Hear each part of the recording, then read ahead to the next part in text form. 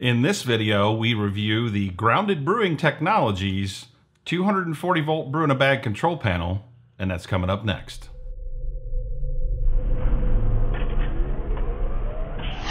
How's it going? My name's Brian. I'd like to welcome you to another video. If this is your first time here and you'd like to see product reviews and all sorts of other homebrewing related stuff, consider subscribing, and if you do, don't forget to click the bell so you won't miss anything. Full disclosure, Grounded Brewing Technologies sent this unit to me. I did not purchase it.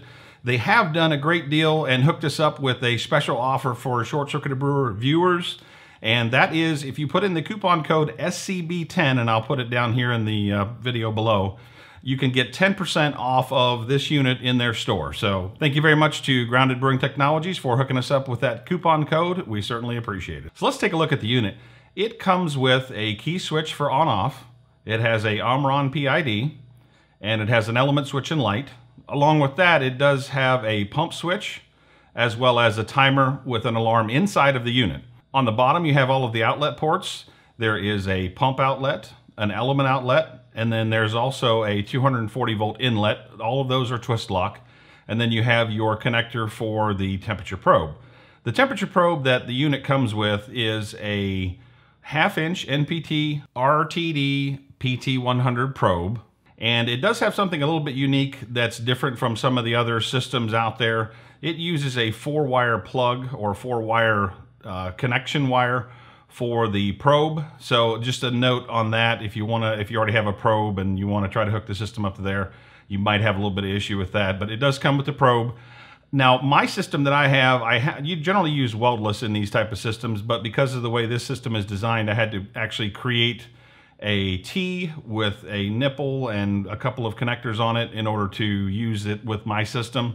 So basically what will happen is I'll have the RTD probe in the flow going back into the kettle, and that's how I'll deal with the probe connection with this system. The pump I'm using is a DC pump, and it has a power pack on it. One of the things that I had to do with that in order to adapt it over to the twist lock is I had to do use the twist lock adapter that I had made previously, and I'll put a link up in the top up here as well as in the description down below for you to see how to make one of those if you have a system where you're using that 12 volt pump.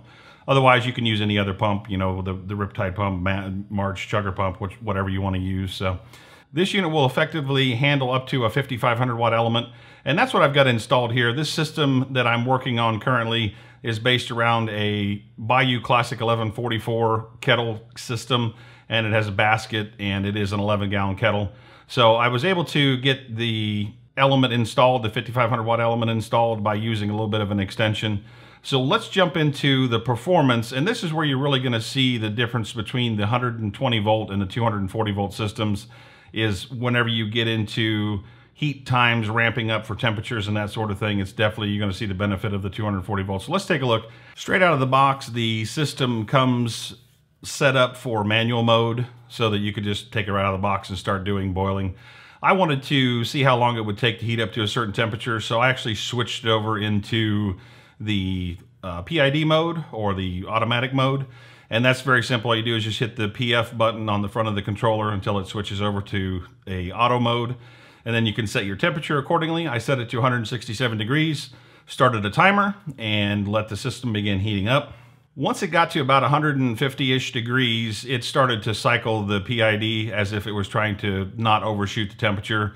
Knowing that it wasn't auto-tuned, I went ahead and set the auto-tune up so that it would begin the auto-tune process. The auto-tuning is fairly easy. All you're going to do is you're going to press the square button until you see the display change, and then you'll hit the circular arrow button until you see AT off, and then you're going to use the up arrow to change it to AT-2. Hit the square button again, and that will begin the auto-tune process. Now my system, I started at about 155 degrees and the set point was 167. So it did ramp up quite a ways past. I think it was about 170, 71 degrees, something like that, past on where it got to. And once it got there, my kettle that I'm using is very insulated, so it took a long time for it to fall back down, and then it heated back up, fell back down. All in all, with the kettle system that I have, the way it's insulated and everything, it took a while for it to ramp up and down. So it took probably 30, 45 minutes for it to go through that auto-tune cycle. If your kettle is not as insulated as what mine is, it certainly is gonna, you know, it'll probably take a little bit less time than that, but because mine was so insulated, it did take a little bit of time. Now, once I got everything up to the 167 degrees and the auto-tune went fine, I went ahead and switched it over to manual mode to simulate going from ramp out temperature of 168, 170 up to boil. And it took about 8 to 10 minutes for it to get up to boil, as you'll see there. And that's one of the things about the 240 volt systems that's really advantageous, is you can really shorten your brew day by the amount of time it takes to heat the water, and then the time it takes to go from, you know, ramp out to boil. So that is one of the definite benefits of a 240 volt system. One thing to note also is that the boil volume, I left it at the 7 gallons that I started with. So if you, once you do your sparge and all that and you wind up with, you know, your 6 gallons, it's probably going to heat up even faster than that.